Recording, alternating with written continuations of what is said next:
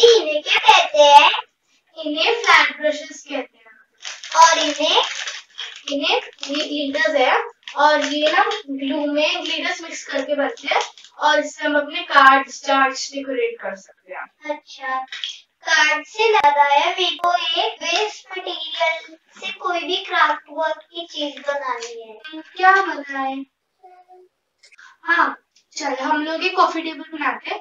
अभी पापा ने अपने कुछ टायर रिप्लेस कराए थे गाड़ी के, तो हम उसी से कॉफी टेबल बनाते थे क्योंकि ठीक है। तो इसमें हम पापा की भी हेल्प लेंगे और हम एक एपॉक्सी का एक टॉप बनाएंगे और जूट की टेबल। ठीक है,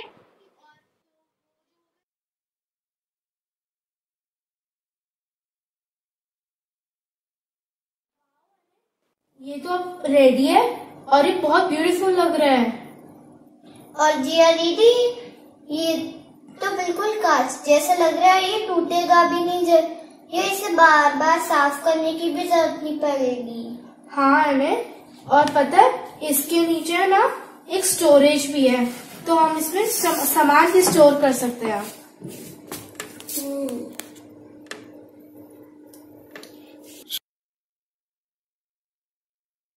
चल बालकनी में चलते हैं। वहाँ पे पापा ने कुछ टायर्स रखे। चल इसमें से एक चूज कर लेते हैं। ठीक है।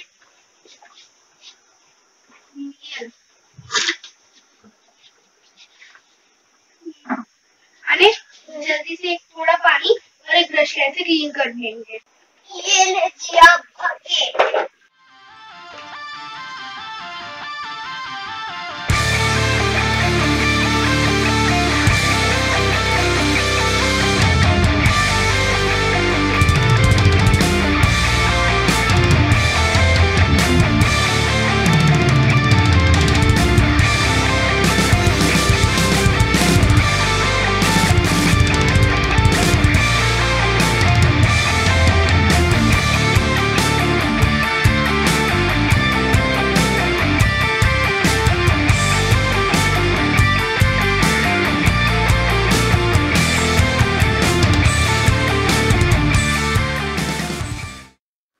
अब हम इसको सुखाने रख देते हैं।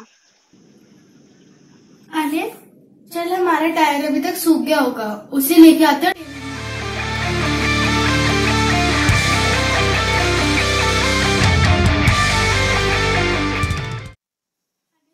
लास्ट टाइम में सीट्स बनाई थी ना, तब कुछ जूट रोप ना बाकी रह गया था, तो अब हम उसको ना हमारे टायर वाले उसमें लगाएंगे टेबल पे। ठीक है, लेकिन थोड़े अलग तरीके से।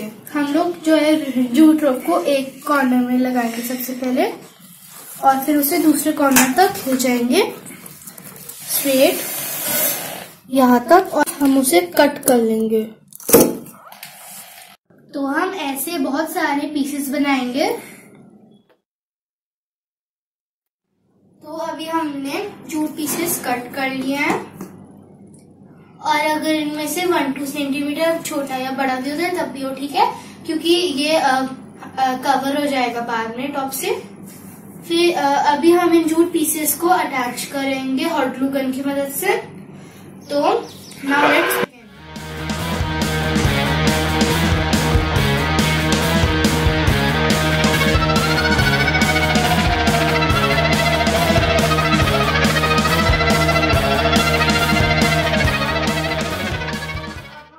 टायर के चारों तरफ जूट लग चुका है और इसकी बॉडी पूरी रेडी है।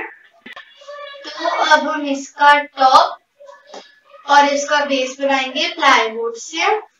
अब इसको सपोर्ट देने के लिए इस पे हम नीचे से लगाएंगे 3 वुडन लेग्स, और इसके जो टॉप का जो बेस होगा उसमें हम लोग प्लाईवुड लगाएंगे और नीचे भी प्लाईवुड लगाएंगे। जो ऊपर का जो प्लाईवुड होगा उसे हम थिन ले सकते हैं क्योंकि उसके ऊपर एक एपॉक्सी की एक लेयर आ जाएगी, और नीचे वाले को हमें थिक लेना पड़ेगा।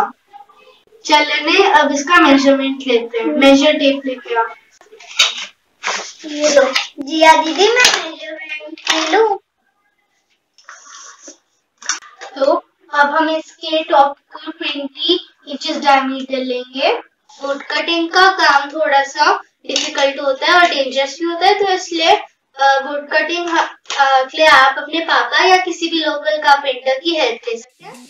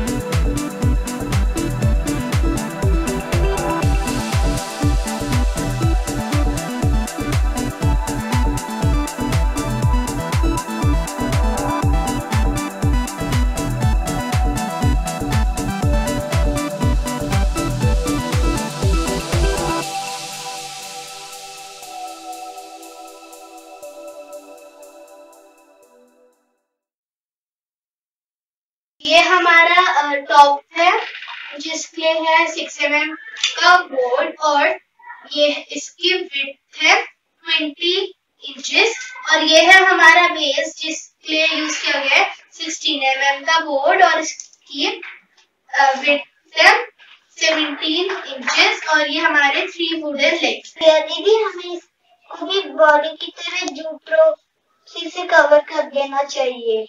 वाह नहीं, ये तो बहुत अच्छा आइडिया है।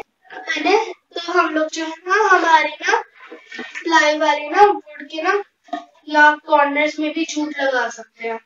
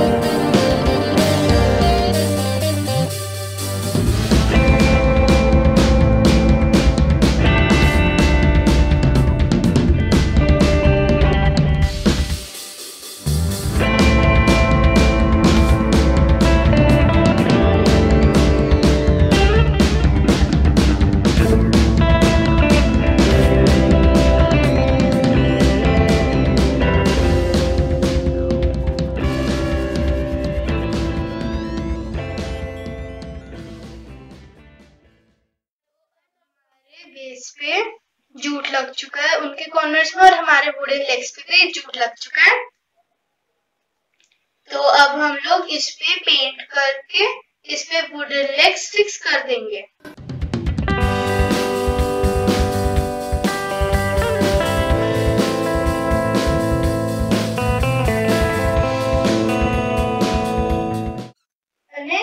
अब इसका जो है ना बेस रेडी हो गया, इस पे पेंट हो गया। तो जब तक ये सूख रहा है हम इसका ना टॉप रेडी कर देते हैं। ये 20 इंचेस का हमारा टॉप है और हम इसके ऊपर जूट लगाएंगे स्पाइरल।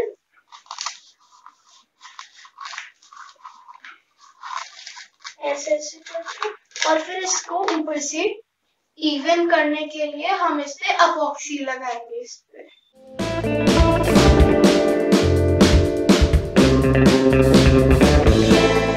अब हमारा ये टॉप जूट से पूरी तरह से कवर हो चुका है। अब हम लोग इस पे पेंट करेंगे क्योंकि हमारा जो पूरा कॉफी टेबल है वो पूरा जूट से बना हुआ है। तो हम इस पे पेंट करेंगे थोड़ी डार्क शेड से। हम लोग यूज करेंगे इसमें मैरून और ब्लैक का मिक्स कलर।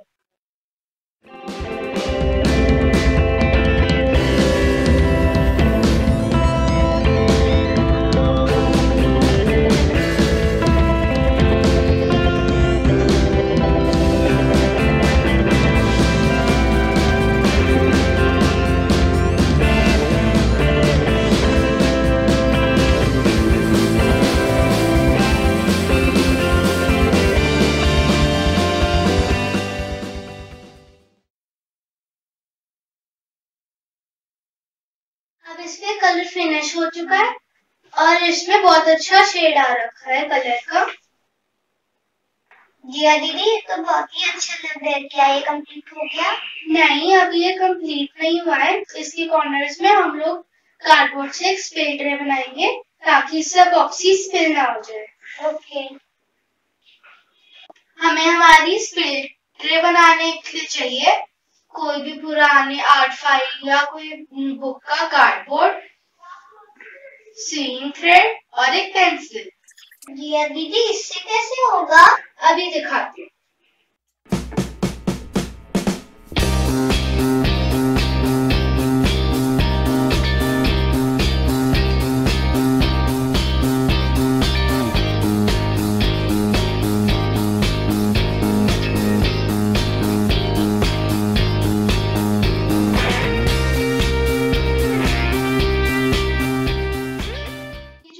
ये हमारे लिए सफिशिएंट है और अब हम इनसे थोड़े छोटे छोटे पीसेस काटेंगे पैडिंग करने के लिए ताकि हम एपॉक्सी के लिए गैप बना पाए। तो अब हमारे सारे पीसेस रेडी है। ये बड़े पीसेस, ये छोटे पीसेस। हम सबसे पहले एक छोटा पीस लगाएंगे यहाँ पे,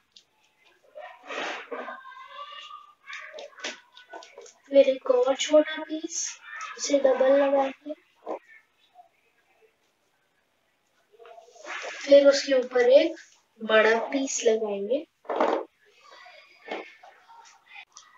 ताकि इसके यहाँ पे साइड में थोड़ा गैप ले जाए नीचे और यहाँ पे एपॉक्सी चले जाए। तो अब हम इसे क्लियर करके इसमें मार्किंग्स करेंगे ताकि हम इसे अच्छे से फिक्स कर पाए।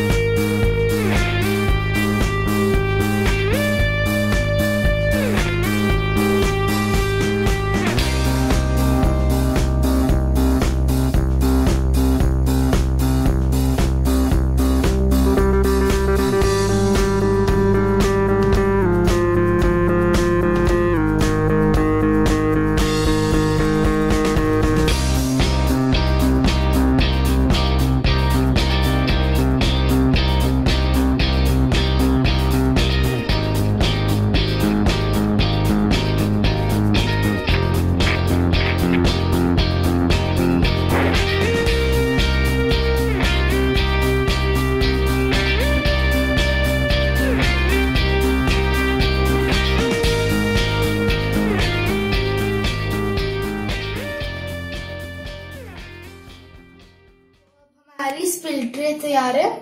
हमने इसको अच्छे से फेविकॉल से फिक्स कर दिया और इसको हमने सैंड पेपर की हेल्प से इवन कर दिया है कॉर्नर से।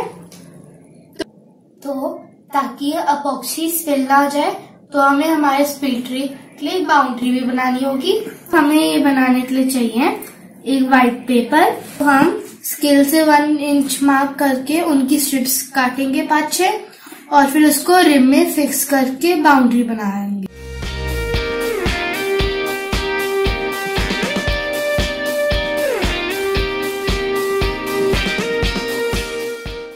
हमने बहुत सारी स्ट्रिप्स काटी है ताकि हम लोग 2 बार इनका राउंड बना पाए और हमारी बाउंड्री थिक और स्ट्रॉन्ग हो जाए।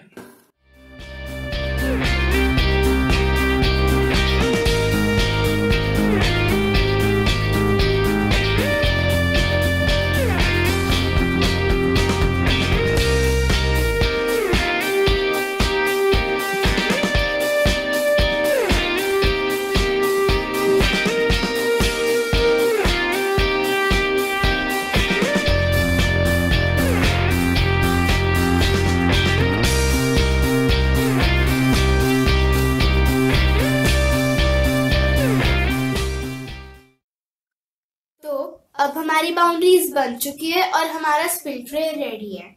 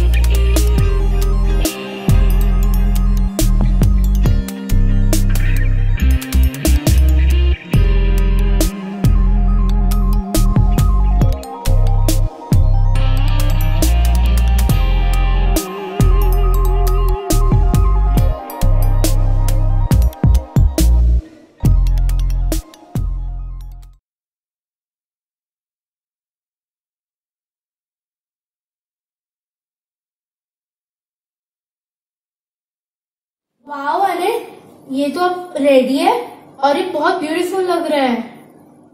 और जिया दीदी, ये तो बिल्कुल कांच जैसा लग रहा है, ये टूटेगा भी नहीं। ये इसे बार बार साफ करने की भी जरूरत नहीं पड़ेगी।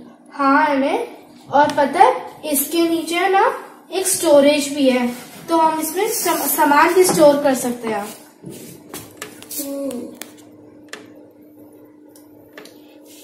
जिया दीदी, ये लग तो बहुत अच्छा रहा है, पर मैं इसे स्कूल कैसे लेकर जाऊंगा?